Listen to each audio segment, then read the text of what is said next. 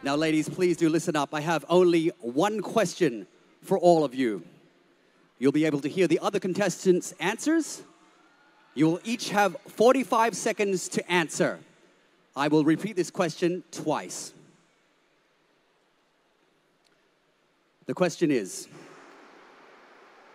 with the ongoing situation between Israel and Hamas at the Gaza Strip, the past 18 days, around 8,000 civilian lives have been lost. If you had the chance to speak to one leader, who would you choose to speak to, and what would you say to them to improve the situation? I'll repeat the question. With the ongoing situation between Israel and Hamas at the Gaza Strip, the past 18 days, around 8,000 civilian lives have been lost. If you had the chance to speak to one leader, who would you speak to, and what would you say to them to improve the situation? First to answer, Miss Grand Columbia.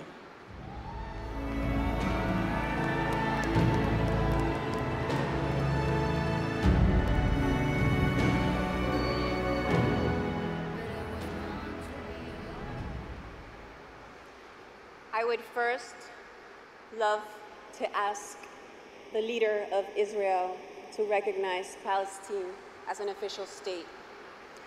Everyone deserves to be recognized. Then I would talk to the leader of Hamas, because I do not think it is the civilians or the people, neither Israel or Palestine. It is the terrorists that are doing horrible things to humanity, to this territory. It is not Israel or Palestine. We cannot continue to divide people.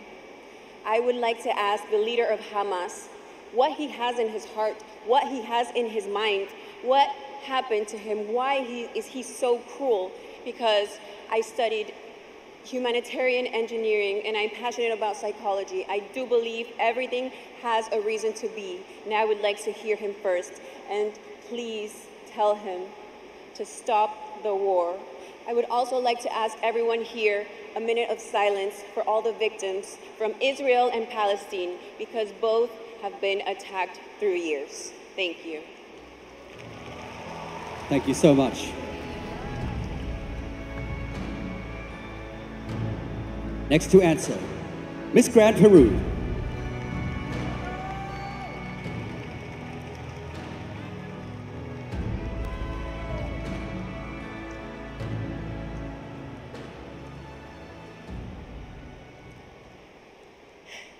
Nowadays, we live in constant conflicts, and sadly, war is something that is difficult to stop.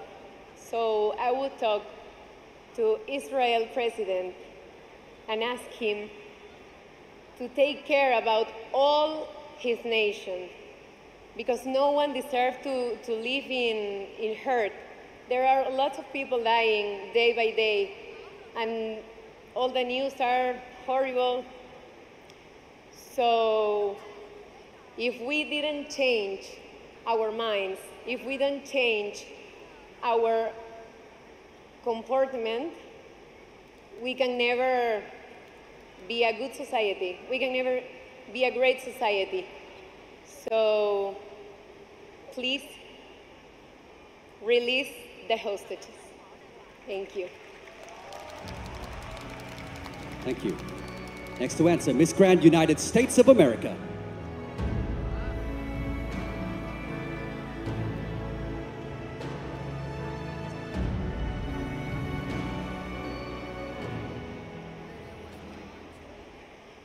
I would love to have both leaders in one room.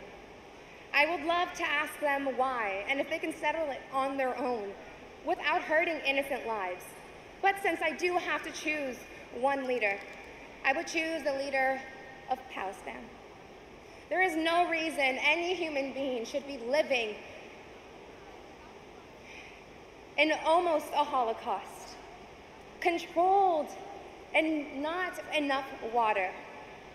As humans, we need to love with compassion. And as a leader, I would educate him on that term. A leader doesn't hurt. A leader doesn't use violence as his voice. A leader loves, respects, and honors his people. Thank you. Thank you. Next to answer, Miss Grand Myanmar.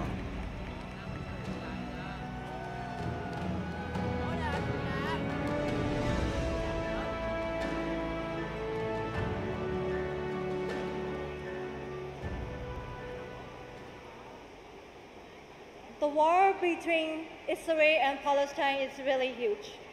If I had a chance to speak to one president, I would love to talk to Israel because the war is dependent on both of Israel and Palestine. The people of both Israel and Palestine are experiencing fear and uncertainty and losing innocent life. I would love to tell Israel and both Palestine to stop the war. And I would like to say that United Nations should take actions and find the peaceful solutions. And together, we can create a middle ground to coexist. We are humans. We should not do a crime against humanity. So I would like to say that we should make a middle ground to coexist together. Thank you. Thank you. Next to answer, Miss Grand Vietnam.